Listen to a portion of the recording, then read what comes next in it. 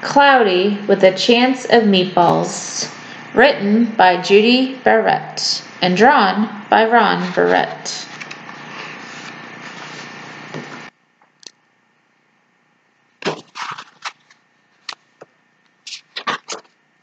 We were all sitting around the big kitchen table.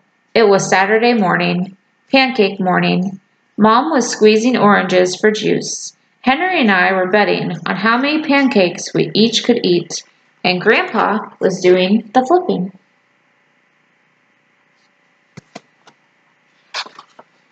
Seconds later, something flew through the air, headed toward the kitchen ceiling, and landed right on Henry. After we realized that the flying object was only a pancake, we all laughed, even Grandpa. Breakfast continued quite uneventfully. All the other pancakes landed in the pan, and all of them were eaten, even the one that landed on Henry.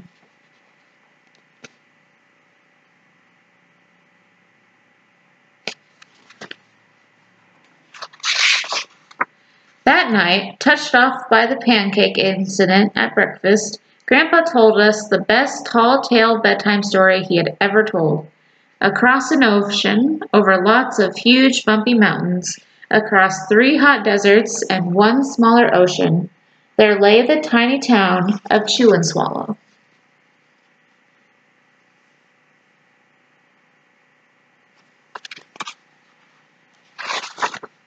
In most ways, it was very much like any other tiny town. It had a main street lined with stores, houses with trees and gardens around them, a schoolhouse, about 300 people, and some assorted cats and dogs. But there was no food stores in the town of Chew and Swallow. They didn't need any. The sky supplied all the food they could possibly want. The only thing that was really different about Chew and Swallow was its weather. It came 3 times a day, at breakfast, lunch, and dinner. Everything that everyone ate came from the sky.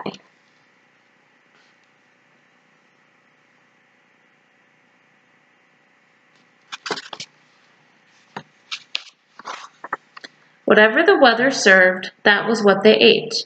But it never rained rain, it never snowed snow, and it never blew just wind. It rained things like soup and juice. It snowed mashed potatoes and cream peas. And sometimes the wind blew in storms of hamburgers.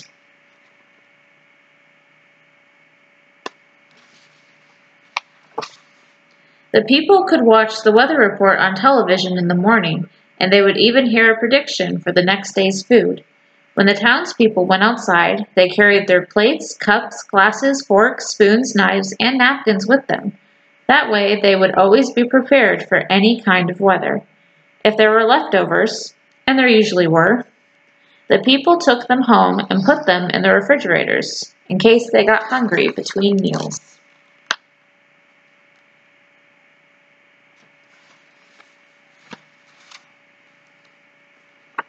The menu varied. By the time they woke up in the morning, breakfast was coming down.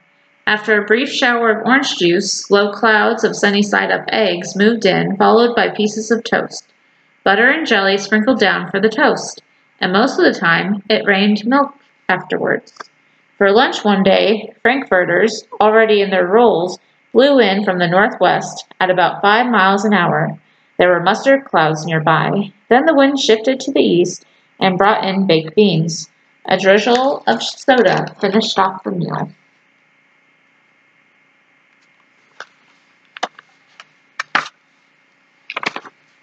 Dinner one night consisted of lamb chops, becoming heavy at times, with occasional ketchup. Periods of peas and baked potatoes were followed by gradual clearing, with a wonderful jello setting in the west. The sanitation department of Chew and Swallow had a rather unusual job for a sanitation department. It had to remove the food that fell on the houses and sidewalks and lawns. The workers cleaned things up after every meal and fed all the dogs and cats.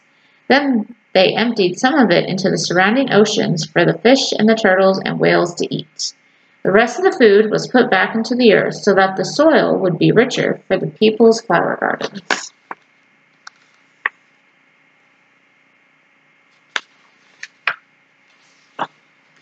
Life for the townspeople was delicious until the weather took a turn for the worst. Spaghetti ties up town.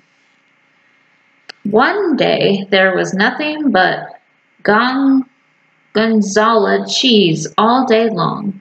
The next day there was only broccoli, all overcooked. And the next day there were Brussels sprouts and peanut butter with mayonnaise. Another day there was a pea soup fog.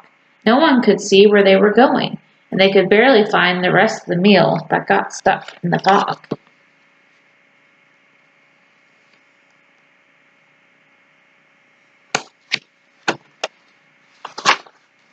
The food was getting larger and larger, and so were the portions. The people were getting frightened. Violent storms blew up frequently. Awful things were happening. One Tuesday, there was a hurricane of bread and rolls all day long and into the night. There were soft rolls and hard rolls, some with seeds and some without. There was white bread and rye and whole wheat toast. Most of it was larger than they had ever seen bread and rolls before. It was a terrible day. Everyone had to stay indoors. Roofs were damaged and the sanitation department was beside itself. The mess took the workers 4 days to clean up, and the sea was full of floating rolls.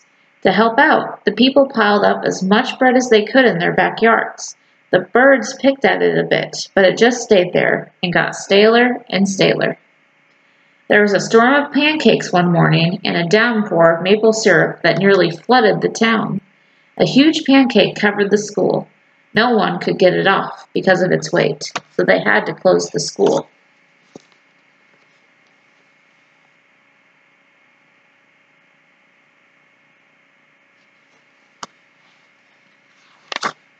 Lunch one day brought 15-inch drifts of cream cheese and jelly sandwiches. Everyone ate themselves sick, and the day ended with a stomachache. There was an awful salt and pepper wind accompanied by an even worse tomato tornado. People were sneezing themselves silly and running to avoid the tomatoes. The town was a mess. There were seeds and pulp everywhere.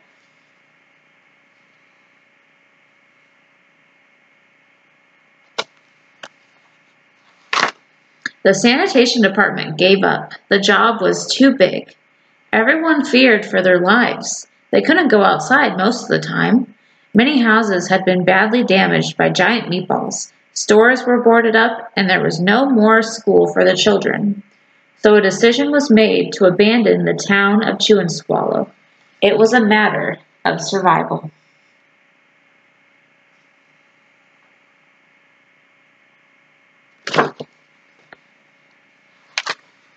The people glued together the giant pieces of stale bread sandwich style with peanut butter, took the absolute necessities with them, and set sail on their rafts for a new land.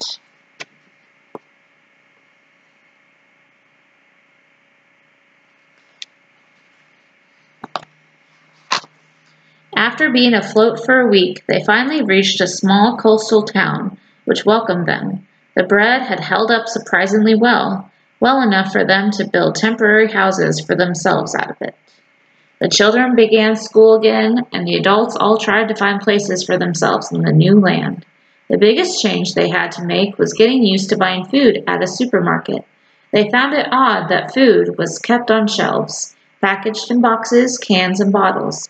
Meat that had to be cooked was kept in large refrigerators. Nothing came down from the sky except rain and snow. The clouds above their heads were not made of fried eggs. No one ever got hit by a hamburger again.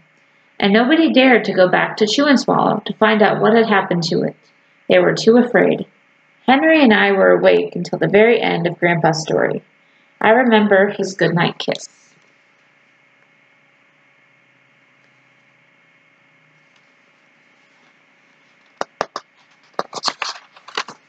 The next morning, we woke up to see snow falling outside our window.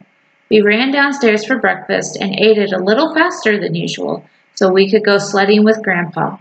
It's funny, but even as we were sliding down the hill, we thought we saw a giant pat of butter at the top, and we could almost smell mashed potatoes.